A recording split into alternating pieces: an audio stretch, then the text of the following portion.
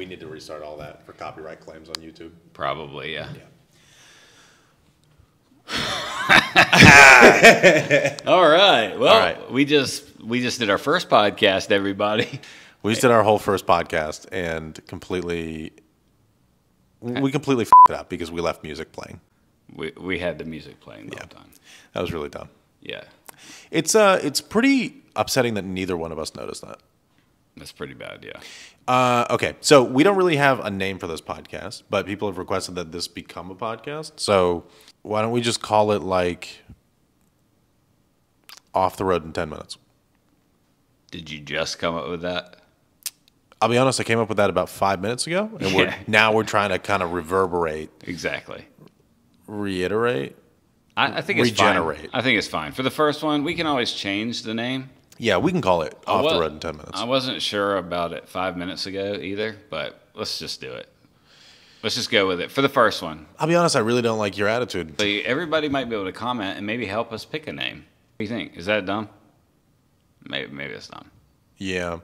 Well, let's launch into our first topic. So we wanted to talk about 3 different things. And one of the things that we wanted to talk about was the fact that I put up a video the other day, and I was talking about we were talking about the top American off-road vehicles. American. That was the key. Correct. Yeah. And a lot of people commented Toyota, which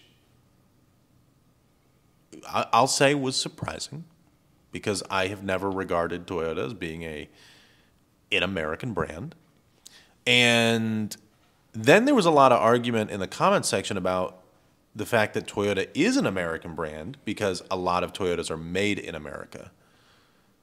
The thing that comes to mind is a earlier draft we did a while ago where you picked a Hilux and I said the Tacoma for the rest of the world, which I do get that the Tacoma may be American. So, but it's not an American brand. You mean Toyota? Yeah, Toyota's not an American brand. The truck might be American made and maybe even American designed, but you still can't pick it an American draft. You know what's the funniest thing? Is it's the most American thing to take a brand that started Japanese, that is a Japanese brand, and then just be like, it's American now. Yeah. They make some of their stuff here, so it's just now it's American. Yeah, it's American made, so it's ours. But not all of their products are obviously American made. So it's just, to me, it's the most ludicrous claim. I actually think somebody did say that in the comments where they were like, it's more American than a Ford because Ford is made in Mexico and so on and so forth. Okay, I get the like sort of hyperbole that they're trying to use, but I just... And maybe I'm taking this too seriously. Well, let's be honest. I am taking this too seriously. But you are. But the comment section was great, but I think a lot of people were taking this too seriously. Oh, for sure, for sure. Well, and it sparks a larger debate, which is: does a foreign brand ever become a domestic brand by way of their manufacturing and not their sort of like lineage or heritage or point of origin? The heritage part is the thing that stood out to me on another comment that you were talking about in terms of the Jeep being owned now by, is it Fiat? Stellantis technically owns Jeep, yeah, which is a brand in the Netherlands or something like that, I think. I can't remember. But the Jeep is an American brand. But Jeep is an American brand. 1,000,000%, whereas Toyota is a Japanese brand. Right. I think this comes like almost to a point of brand recognition. A lot of people commenting clearly don't watch other videos of yours because they were like, oh, the 4Runner must be on this list, and we both own 4Runners. So that was kind of an insult because they don't watch any of your other content. It is insulting to think that they wouldn't be watching the greatest channel to have ever hit TikTok. People can get in early right now. Because we're at like 30K on TikTok or something like that. Oh, they can get in real early on this. This is just the start. Really cash in on this thing. We're about to have 250 YouTube subscribers after this. Maybe 300. But our big miss was the K5. Yeah, that was a big That was a big one. We both forgot it, and it probably deserves to be on the list. And mind you, for all those viewers watching at home, when we do these, we literally sit down and we're like, let's do a draft real quick. Let's do it right here and now. And we just think of things on the spot. So it's not, we don't really plan these out. Like, no, half the time I was thinking of a specific car, which I've gotten made fun of by Tim for. Yeah, Tim, yes. Friend and foe of the show, you know. Yes, for sure. Okay, so let's move on to our next topic. The second thing we were going to talk about was what got us into, like, the overlanding, off-roading space, whatever it is. For me, I've always been interested in cars since I was a little kid. But a few years ago, I ended up with a 4Runner and basically through internet searches and stuff like that, started figuring out more and more about like what overlanding was. And I was like, oh, this is kind of a cool thing. And I'll be honest, like when I first started building the putting together the 4Runner, God, I know people are going to kill me if I say, I can't say bolting. Yeah, I know. Bolting on stuff to the 4Runner. Yeah, people are going to like lose their minds if I say build. When pieces started going onto the 4Runner, I was like, oh, I might do some light off-roading, wheels, tires, suspension. That seems like the general like consensus as to what you should do. And so I started getting into it like that. And I was like, I'll never have a rooftop tent. I have no interest in that kind of stuff. Did the first trip you take in the 4Runner affect that kind of change, where you drove from Maine all the way to Wyoming?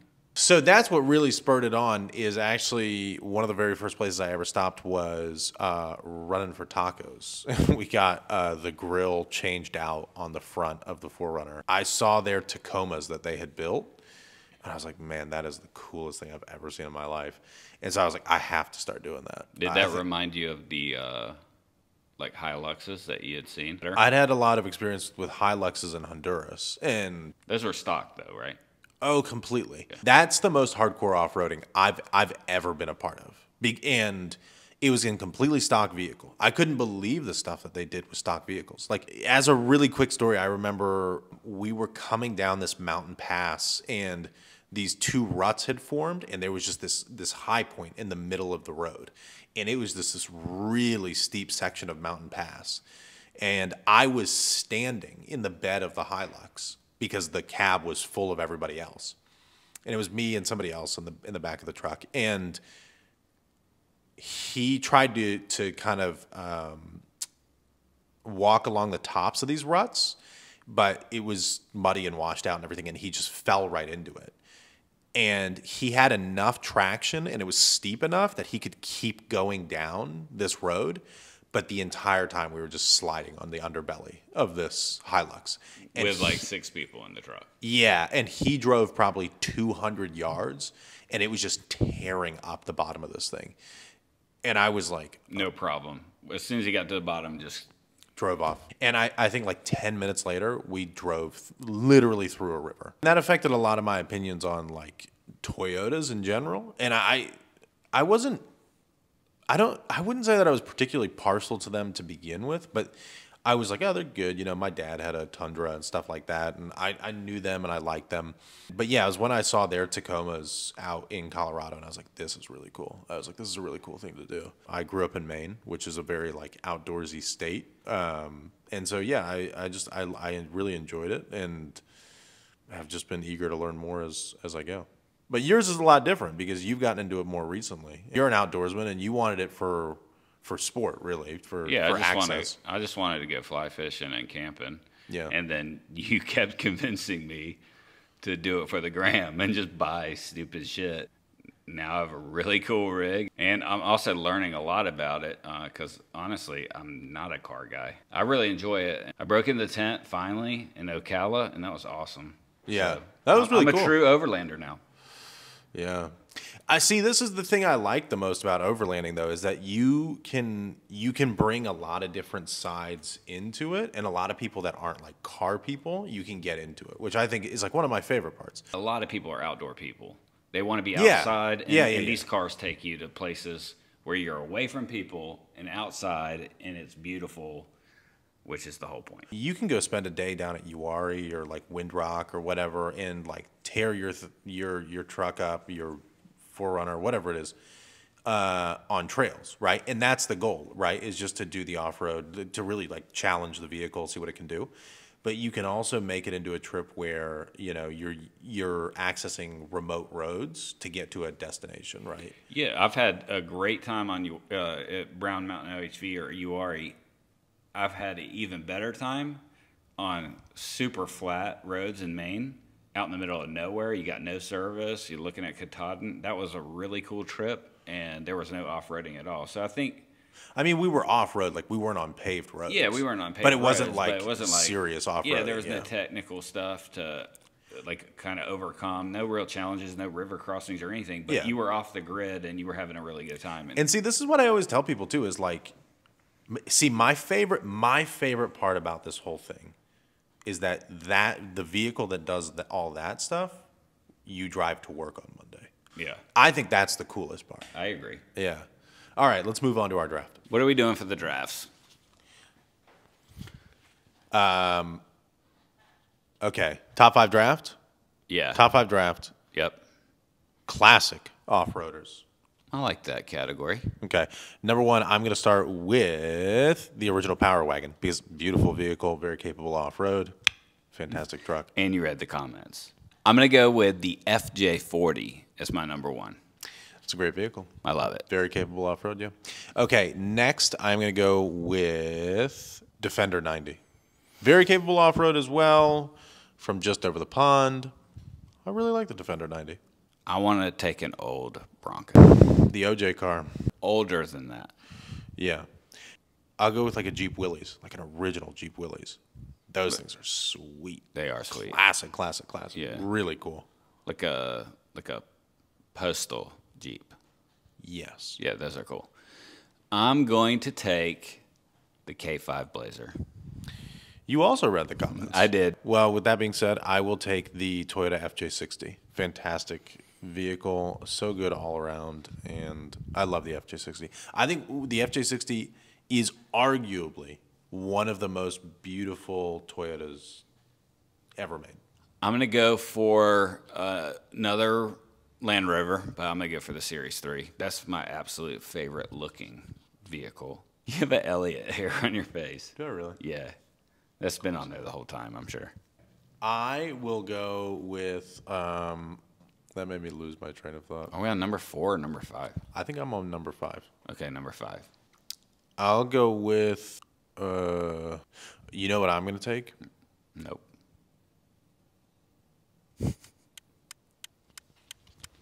VW van. You reading the comments again? Okay, I am going to go with an original Toyota pickup, like from the 80s, one of those pickups. Those things, oh my gosh, dude, those things are so capable. They're unbelievably capable. For my final pick, I'm going to go with my favorite 4Runner, first gen. I want that on like 37s or 40s or something crazy. That'd be wild. All right. Well, I guess that that concludes Yeah. And we're filming a podcast too. That concludes our first episode of Off-Road in 10 minutes. Off-Road in 10? It's probably off-road in 30. We talk so damn much.